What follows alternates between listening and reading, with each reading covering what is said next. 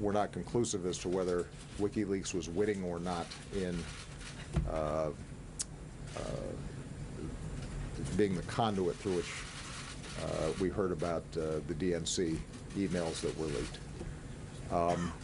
I don't pay a lot of attention to Mr. Assange's tweets, so that wasn't a consideration in this instance, and I refer you to the Justice Department for any criminal investigations, indictments, extradition issues that may come up with him.